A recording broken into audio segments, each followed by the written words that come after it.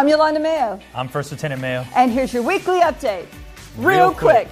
Well, this is our season of change. Graduations, retirements, changes of command, and of course, permanent change of stations. To all who have recently left the Carolina MAGTAF, fair winds and following seas. To those just arriving, perhaps arriving again, welcome to our community. Strap in, it'll be a great ride. Let's get started. Campbell Junior New River are still looking for their HITT Athletes of the Year. You have one more chance, Friday, June 28th, beginning at 8 a.m. at either HITT Center. One male and one female from each location will be selected to represent their respective installation and compete for the title of Marine Corps HITT Athlete of the Year.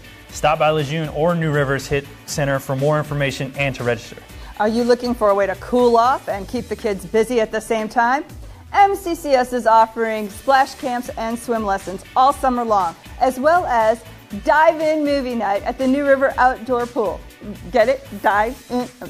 Anyway, the first dive-in movie night will be Saturday, June 29th. Bring the whole family for an evening of games and a family-friendly movie. Kids 2 and under are free.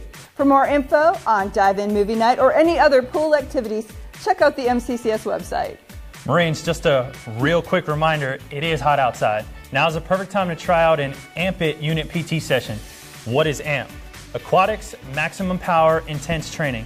Units may request an instructor-led AMP session at either Camp Lejeune Area 2 or the New River Indoor Pool.